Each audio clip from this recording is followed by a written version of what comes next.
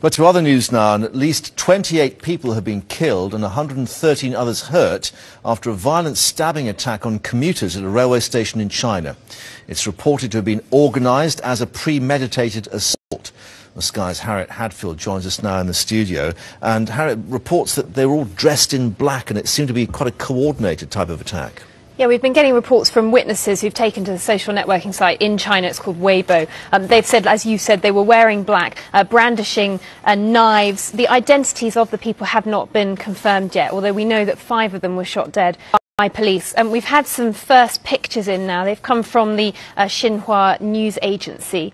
You can see in the stills here the chaos really that happened, and also what it looked like on the ground there after it happened. And so many people involved in this, emergency workers and police, quick to rush to the scene.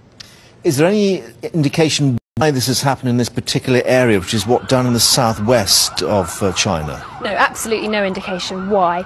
It's not a massive city by Chinese standards, 3 million people, which isn't huge. The Chinese government have already called them terrorists, and they're quite quick to blame Islamic militants. But they come from Xinjiang province, which is thousands of miles away. 2,500 miles away. It's really shocked people, and they've taken to the internet and they're calling for a transparent investigation into this. But it's really bad timing for the Chinese government because they've got their Congress opening next week.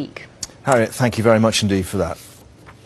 One of Ireland's most notorious criminals, a man